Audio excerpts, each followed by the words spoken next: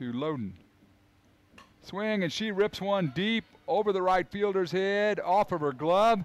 She put a glove on it, Mike. She got back in time to put a glove on it, but it was in fair territory. So coming in to score is Tamir. Swing and a ball hit in the air, coming in past the left fielder. Run's going to come in and score. One run comes in, and Loden, the next runner, comes in, who came in to do the running for the catcher. Is right. Swinging the ball right back up the middle, and again, center fielder doesn't get to it. One run comes in Abby Daniel.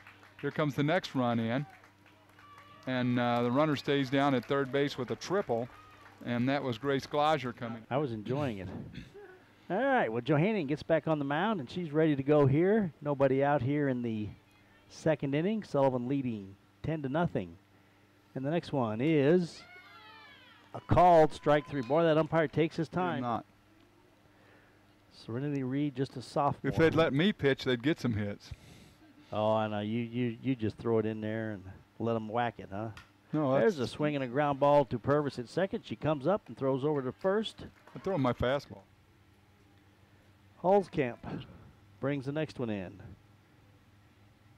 And Glaser swings, and it's a ground ball to third, off the third baseman's glove. One run's going to score, and everybody else is going to be safe as Glaser gets on first.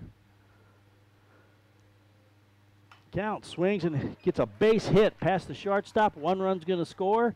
Here comes the second one, and she's going to drive in two with a nobody out. That's the Loden game. Is the batter.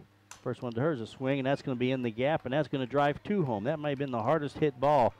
She goes to second. Now she's going to she's going to stop at second. Making them stop. Got another batter coming up here now. Going to.